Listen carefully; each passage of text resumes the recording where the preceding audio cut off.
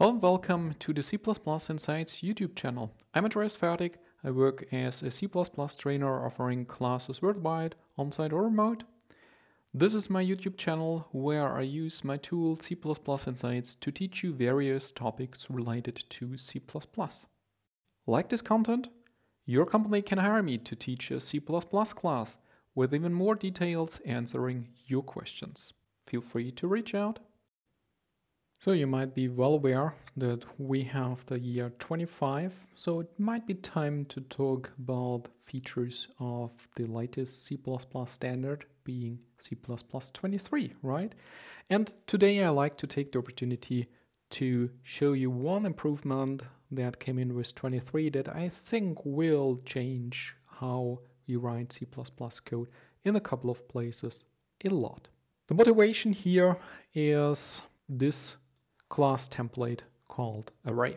It's modeling a std array as you know it from the standard library, so even if you like this type, haven't never seen it, please use the standard library version. This is just me using some vehicle to show you the changes that are possible.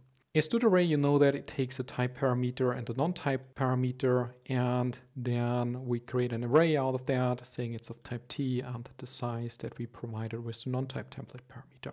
This is very boring stuff implementing all that, because the next thing is we need the member function data. Of course, the const and non-const version. We need the member function size, luckily only the const version. We need begin, we need end, oh of course, and we need the begin and end in the const version. And we need an array index operator, once again, in the const and non-const version. I really cannot yawn enough how boring it is to implement that. I personally think the only thing you can do here is you can mess it up, right? At least if I have to write this, well, there will be some bug I introduce on the first round, I'm pretty sure. And if it's mixing up the index, something like that. Not much to win. In the end, of course, it's a simple class, so we will all manage to get it right, let's say in the second round. Here are a few use cases. They are not that interesting for this example.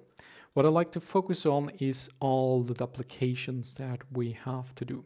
So end here, it's totally the same in the const and non-const version. And of course, the same is true for begin and for data. But we have to duplicate all this code for the const and non-const versions. My class here, that one requires 16 lines of code, including 2 lines for the include and a blank line. So reducing it to 14 lines of code with a lot of repetition. Can we do better? Because repetition is, well, it makes maintaining our code simply harder, and it has the risk of introducing bugs. So maybe the non-const version of begin is correct, but the const version of begin isn't. So C++ 23 introduced something that's called deducing this as a popular name, or the explicit object parameter.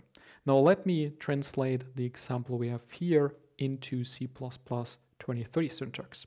So in C++ 23, I can say I still have this struct array. It takes a type name t and a size. It forms the main part of this class, the array. So this is just a wrapper around a regular C array. And now here we have it.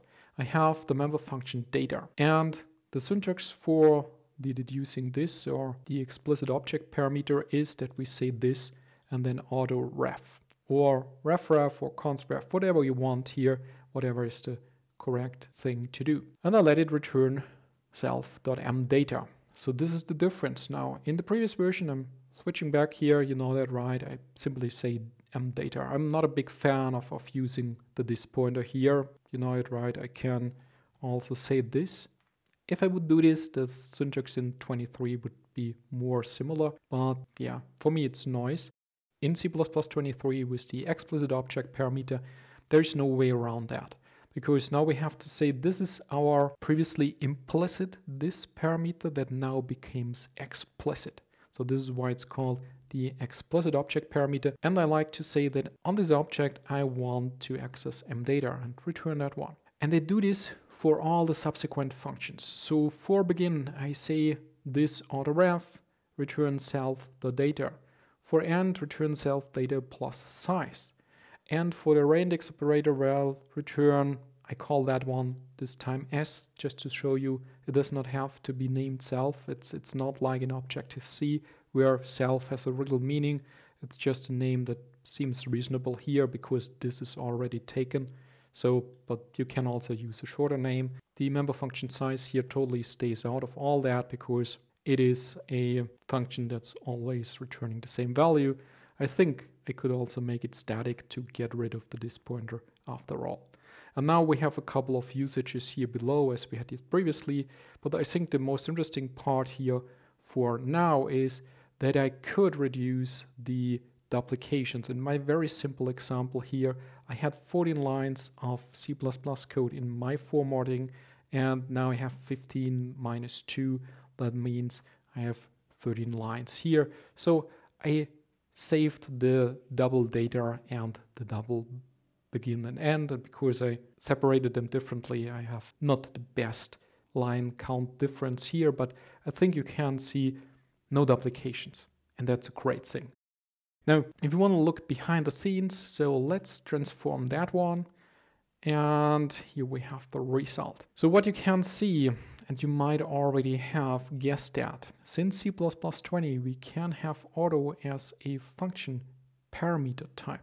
We call that one an abbreviated function template, and we use the same syntax here. So we say if this is auto, then my member function here becomes a function template itself. It has a type template parameter. I'm calling that one self.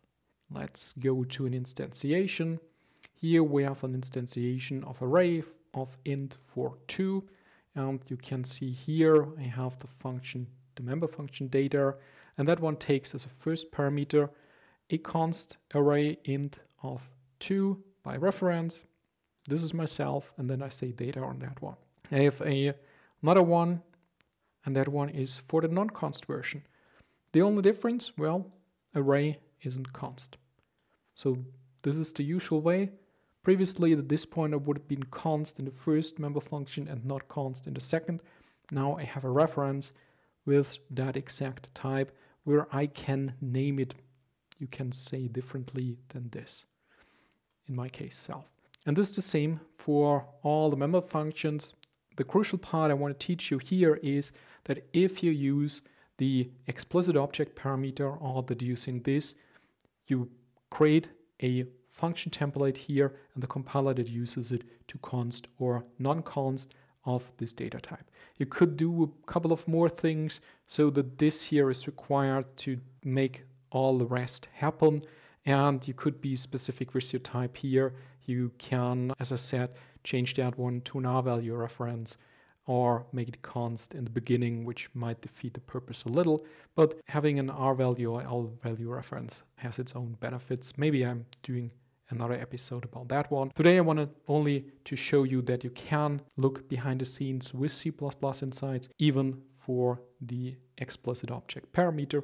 And it's a great thing. So in C++23, I really think that we can appreciate the new syntax here and the reduction of the duplications we had to do previously. And so I'm happily looking forward for future C++23 classes I can teach and show the new syntax. I hope you learned something today and you're eagerly looking forward to using C++23. Maybe you already do.